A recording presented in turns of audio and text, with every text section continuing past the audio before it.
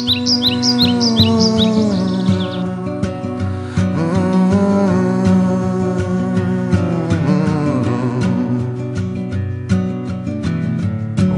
a mystery to me.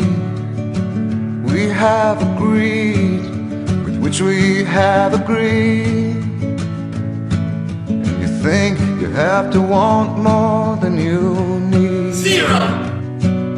Until you have it all, you won't be free. For example, coral reefs have many economic values.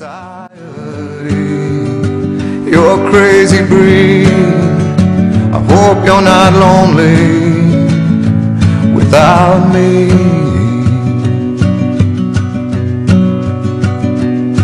When you want more than you have, you think you need. And when you think more than you want, your thoughts begin to bleed. I think I need to find a bigger place.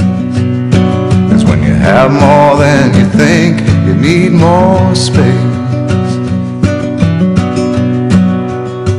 The example of mangroves versus shrimps.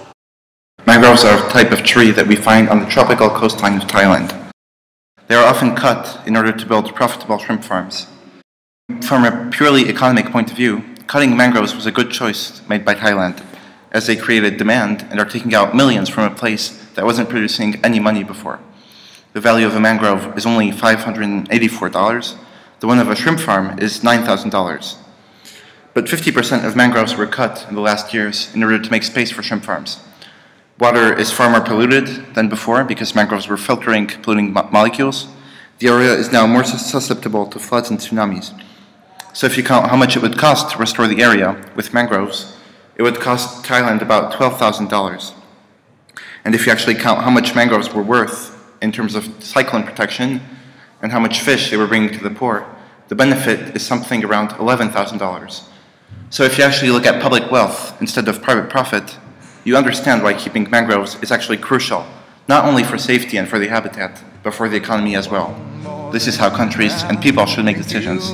Looking at the economic value won't tell you how much something is worth. And you, how do you make your decisions?